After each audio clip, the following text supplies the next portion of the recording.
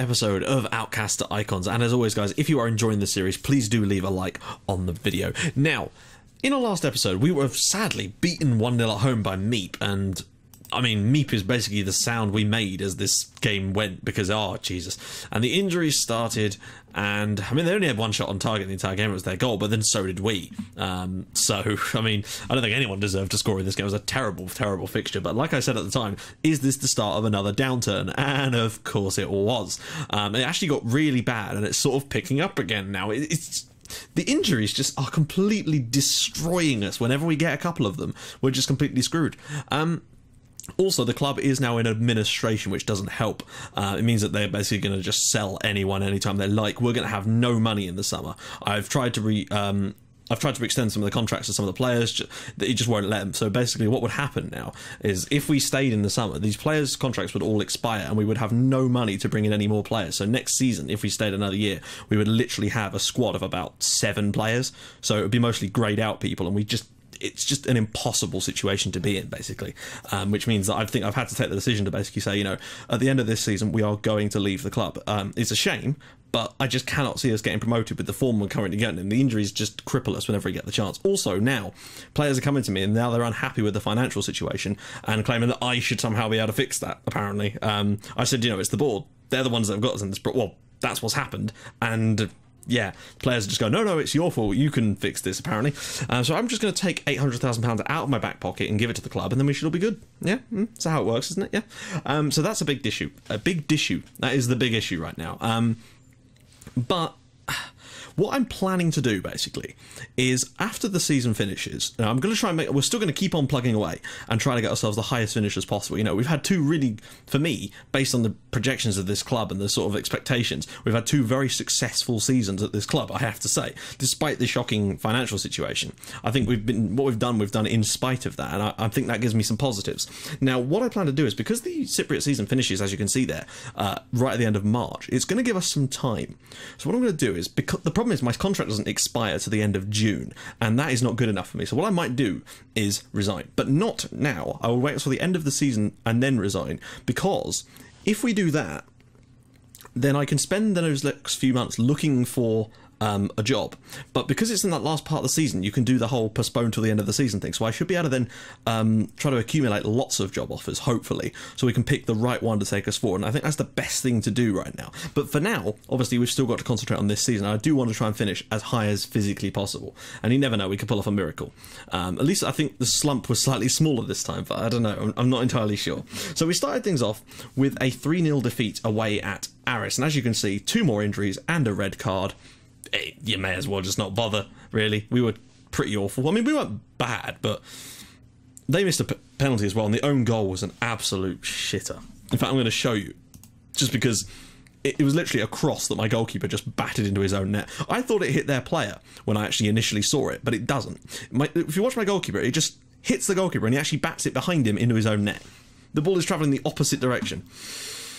Shocker. Like, we were not very good in this game. They had some really good chances, and as you can see, but the injury to Constantinu and the red card for Bamichas, you know, it's another 3-match ban now. He was sent off in the 90th minute in the 88th minute for giving away a penalty when we're already 3-0 down. No need to do it. They missed the penalty anyway, but now we lose him for 3 games as well. Disappointing. And then in our next, I mean, this was the worst one of the bunch. To lose 4-0 at home to one of the newly promoted sides who are struggling. And what makes it worse is if you look at it. I mean, how? They scored 4 goals with 6 shots on target, and we couldn't manage it. And it's not like they had loads of clear-cut chances compared to us. They had 3, we had 2. No half chances apiece. That is it. And yet they've won 4-0, and I was just like, oh my God. Like, you know when it's going wrong when you're getting these results, and unfortunately we're just so inconsistent at the moment, and it's a problem. And I just don't think we're ever going to be able to get a level of consistency that's going to be able to benefit the club in any way. Next up, though, we had Carmiotissa, and you know how against Carmiotissa we always seem to be able to come up with a result, and we actually did this away from home. A couple of players came back from injury, and thankfully, goals from Angelo Catania and Giovanni Galea, the 2 heroes of our season that are the only reason we're doing anything, really. And Nicolau as well. have come up there too. Unfortunately, the squad morale's low now because of obviously the squad's unhappy because of the financial situation, and I tried to appease them with a team meeting, didn't work. They just claimed that I should be able to fix it magically, so that's useful. You know, I could sell my best player, I could, and then we'd get £1,600, and that would go. That's a drop in the ocean in this problem. Thing is, though, even though we've got this huge debt. And when I had it to the point where our books were balanced in terms of our wages, so to the point where, you know, we were in a wage surplus, so to speak, we were still losing £60,000 a month. So, I don't know, it's a terrible situation. We've got no income, really, of any sort, because we've got such terrible match day revenues and whatnot. It's a shocker, which is a pain. Next up, though, we had APEP. And if you remember, we got a bit battered by APEP earlier in the season, away from home, and this time at home we sort of rescued it. If I'm honest, it was a poor performance from us, although I mean they took the lead through Kyriakou, but then we managed to equalise quickly after through Soteriou. The thing is, it was sort of like a bit like a cat and mouse type of game where they started off with one system, so I started with one system. At halftime, I then switched because it wasn't working, but what they then did was switch to the system that I knew it would work against. So we ended up switching it back again, and I think it kind of very nearly worked, but as you can see, Panagopoulos scored, and then we managed to equalise in the 90th minute through Angelo Catania, at least making it, you know, stopping the rot of defeats, if nothing else. You know, it's 2 games without defeat again. Hopefully we can be the start of an upward spiral, but you just don't know. And of course, you know, we've now got ourselves a game against Erimi, and that's going to be tough. I mean, Erimi have had a couple of poor results as of late, which means they're not too far in front of some of the other sides now, but look at the goal difference on Paphos. They've really handed down some beatings on some teams.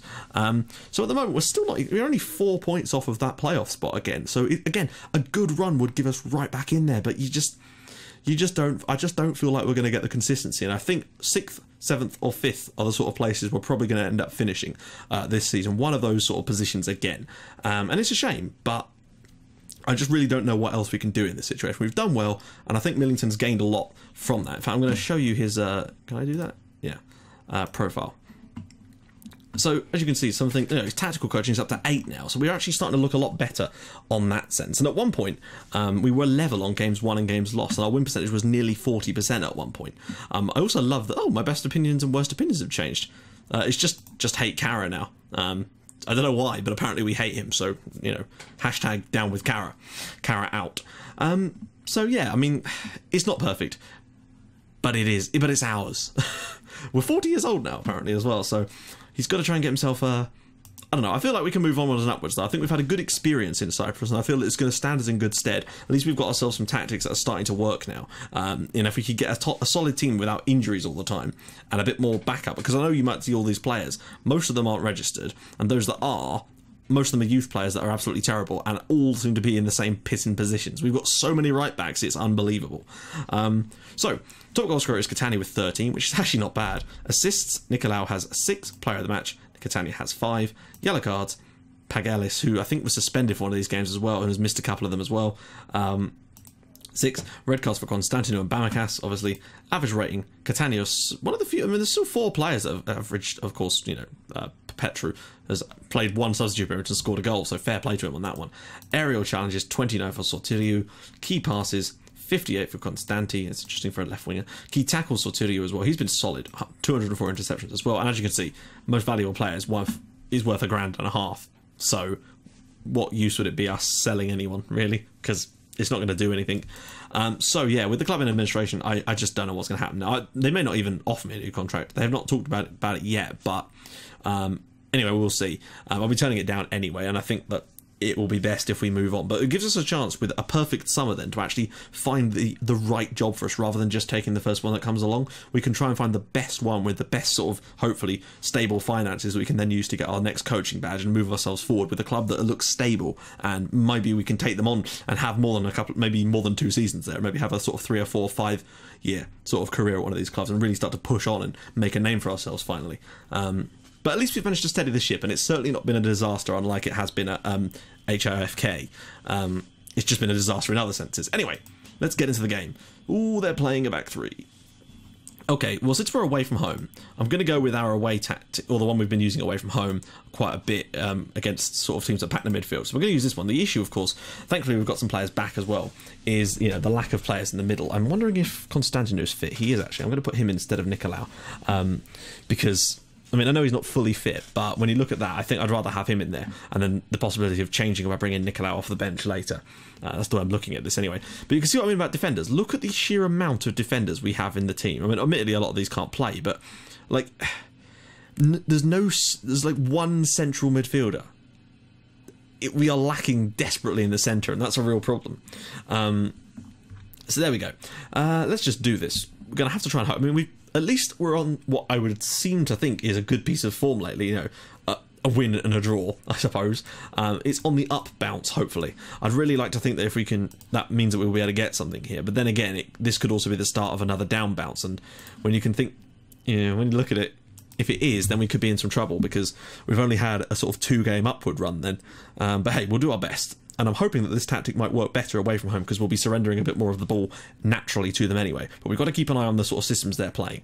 I mean, they're clearly keeping a lot of possession to start with, and that's fine by me. Today, this system's more about taking our chances when we get presented with them and having some shots when we get the chance. Oh, lovely! Right, good. It's the start of the downside. Giovanni Galea, that's our top striker injured now. Okay, so luckily we've got a ready-made replacement, but Catania's just been solid this year, but Galea's still done a good job for us, but first substitution's already been made, so that's, I'm guessing, a sign of things to come. I imagine we can expect a red card and another injury in this game, if I'm basing this on the way things have been going. They seem to come along like buses for us.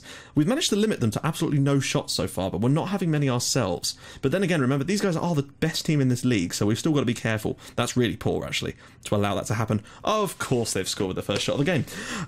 Good stuff. Yeah, it's going to be one of those games, guys. I can tell. We've not even started that badly, but when you can see the first shot they've had, and it's not even a close ranger, it's a long-range shot, and the goalkeeper probably should have had that. I don't know why they all got drawn to it. I mean, he's not even inside the D. It's not exactly... Oh, dear. Unbelievable. Well, actually, it's not unbelievable at all. It sort of goes perfectly. Is that Tavru? I don't know if that's the same one we had last season. It sort of goes hand in hand with how we played this season. Constantino, Castanas. You know, not that I'm saying we've been the better side in this game, because we had only had a couple of long-range shots, but we were limiting them at least. But I guess, you know... Oh, Constanti, go on, son. And it's saved. I wish we could score those types of goals. Those really dodgy angled ones. Constanti's ball at the edge of the box. Galea, absolutely awful first touch. Lob downfield, and thankfully Castanas will mop that up. But I actually think we've started quite strongly. Constanti's through here, and a poor first touch from him. It's... Oh, I give up. I'm so sick of the fucking injuries every single time. Like, this... We don't have any training facilities, we've got no ability to... And unfortunately, we're just going to keep getting the injuries. That's both of our strikers injured in this game already, and we're not even at half-time yet. Now we're playing a sort of makeshift striker. I mean, admittedly, he can play there, but that is not his natural position. He is... Oh, he's through here. Go on, Nicolau. Go on, son. No, of course not. So, coming into half-time here, we've had 2 injuries, lots of good opportunities, and they've scored with their only shot on target. Sorry, only shot at all. It's a shame, because I feel we've been quite good today at times, and the tactic seems to be working in terms of we've got more possession, we're having more chances, lots more shots, with the better team. But, you know, if you can't take your chances, and I'm not knocking him, because the fact is, you know, he's the third-choice striker who's been thrown into the Lions Den. So that's the second injury. I assume now we just need the sending off to complete the hat-trick. Like several times this year we've had red card and 2 injuries in games. It's really odd. Oh, whoa. Are we sure about that? Let's go for it. We need to come back, but I don't want to go on attacking just yet because I feel like it might just enable them to get a little bit... Constanti's going to get sent off, isn't he? The thing is, I can't bring anyone else on because I don't think there's anyone that's good enough to play in that role. He's so important to us. He's been booked quite a few times this season without getting a red card, to be fair to him, so... Pagalis, that's poor. Oh, it's over the top. Nicolau's through again here. Go on, son. Take your chance this time. Nope, you've missed it again. Fuck my life. Jesus Christ. We deserve to be at least level in this game, if not winning it, frankly. When you look at the... Oh, that's such a poor touch from him. Oh, well done. Good stuff. Ball in. Cleared away. But we're keeping the pressure on at least. I still feel we can turn this game around. Remember, these guys are top of the league, and we're actually making them look pretty poor on their own ground. So that takes some doing. We've got a lot of yellow cards, so I may have to make some... Well, we've only got one more sub left as well. Constanti's ball in. Nicolau! And he's hit the post. And pulls it back across. Cipriano, that's better, finally. And we've really, really deserved that. We've played incredibly well today, and I would be absolutely gutted if we didn't get anything from this game, given how well we've been playing. I thought the chance had gone there, but Nicolau, really good awareness to find Cipriano at the back post, and it is 1-1 here, but I don't think this game's done yet. They've not been good enough so far. What are they doing tactically? They're still playing their 3-5-2. I think we've got more goals in us, frankly. You know, looking at the stats in this game, I feel we've got more in us. I think we can go and win this, and that would be absolutely massive for the... Oh, and there's the red card. Good stuff. And I know you could say, well, you could have taken one of them off. Yeah, but which one? There's loads of them on bookings, unfortunately. So that's the arbitrary red card. I assume they're going to win the game now, I would assume. We're not going to go, great. Have we got defenders on the bench? Well, we've got no choice. I'm going to take off... I don't like... He's on a booking, so I want to take him off. But at the same time, he's a lot better than him. And I think we kind of need a ball-winning midfielder. I know that sounds... It's a risk, but I just think that we probably need a better player on the pitch right now if we're going to hold on to this. We're going to stay on... What are we doing for possession? 50-50. It might be wise to drop to a sort of counter style here. And I'm sure by doing this, obviously the hindsight police will be on my back, because whatever I do, someone's got a better opinion on it. And that's, of course, that's naturally going to happen. But we have to make a decision sometimes. And in previous occasions, people have said to do this instead of what I normally do. So I'm going with what you always say. And if it's wrong, then it's wrong. They've still only had one shot in the entire game, which is actually quite impressive. Oh, off the crossbar. Not one shot in the entire game, one shot on target. We've made all our subs now. We need to just sort of, maybe should drop a little deeper actually, just because I don't like to put normal instructions on in this. Look at the amount of yellow cards we've got. But we're still, I mean, a 1-1 draw isn't a bad result here. I just feel like we probably deserved a bit more than that, really. Look at the stats for this game. I feel like, you know, we've had a lot of long shots, and of course that has contributed. But the fact is, 4 good opportunities that cannot be ignored. And a 1-1 draw would be a reasonable result, I'd say. Well done, goalkeeper. Well done, goalkeeper there, right. Don't want to get stuck in. We might use tighter marking just to get a little bit closer to them. Try and stop them from... Well done. Well done. Good save. I mean, we're up against it here, but... Actually, we might as well go defensive for this last few minutes just to try and make sure, because there's no point in being on counter at the moment. We just need to try and... Oh, wrong button. Actually, I might as well leave it now. I forgot to pause it. We'll just go with this. And if we can get out of here with a 1-1 draw, I suppose it's a good result. It's just disappointing given how well we've actually played to see just everything go wrong. The problem is, though, guys, that now with these injuries and suspensions, the next few games are going to be absolutely impossible to win because of the injuries and suspensions. I feel we were unlucky not to win that one. It's a shame. But I guess that's the good little bit of form there. I mean, we're 7th in the league again now, amazingly. But we took a point away at the top side in the division, so I'm pleased with the lads for that. Felt we could have done better, really, but when you get those kinds of injuries and suspension, red cards in the game, I'm not really sure what else you can do. We're doing our best, but we are fighting a losing battle with this team. We are sort of trying to stop the Titanic from sinking using a bucket of water, trying to just, yeah, bail it over the side. It's not going to happen. So... in our next episode, of course, guys, we'll be doing the last game of the season against Omonia. Who knows where that will land us? Can we manage to sort of pull ourselves out of this slump? Not even a slump. Can we manage to get ourselves another win and go on a little good run for this last part of the season? I just don't know if that's going to be possible. We're going to try our hardest to try and finish as high as possible, so we can leave with our heads held high, knowing that we did the best we could. So, guys, if you like what you've seen, please do drop a like on the video, and if you'd like to even more than that, please subscribe to my channel for more Red Star and Outcast icons in your inbox every single day at 5:30 and 8 o'clock. And I will see you guys in the next episode for the final day of the season, and what will very much likely be our final game in charge of Ahironis against Omonia. So I'll see you guys soon. Bye bye.